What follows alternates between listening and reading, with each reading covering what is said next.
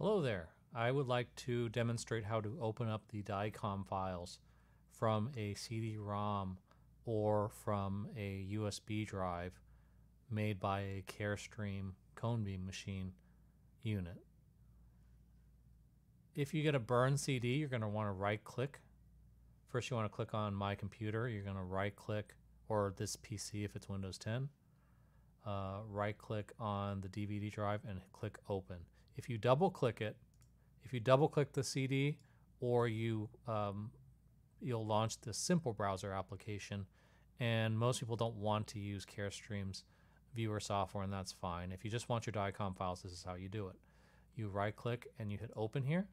You will see a folder called data. Double click the data folder, and then you'll see a long hash folder here.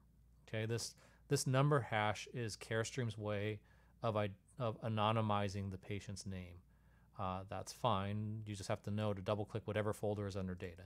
Double click it, and then you'll see a bunch of DCM files. What I would suggest at this point is you right click, or you highlight all the DCM files, like so, or you can hit Control A, that will select them all.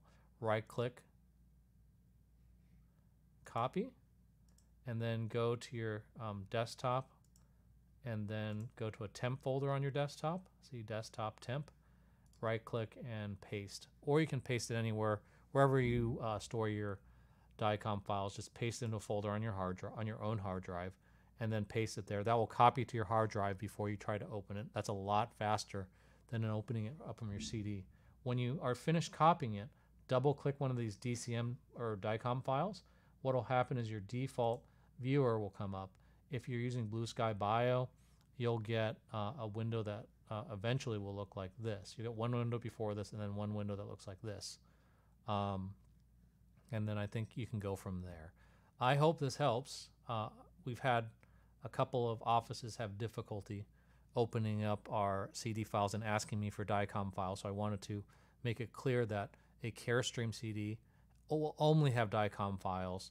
We will not, it can't make anatomage files. It doesn't have its own proprietary format. The native format for any Carestream cone beam is DICOM. So you will always get a DICOM file. You just have to know where to look on the CD or the disk. I hope this helps. Take care.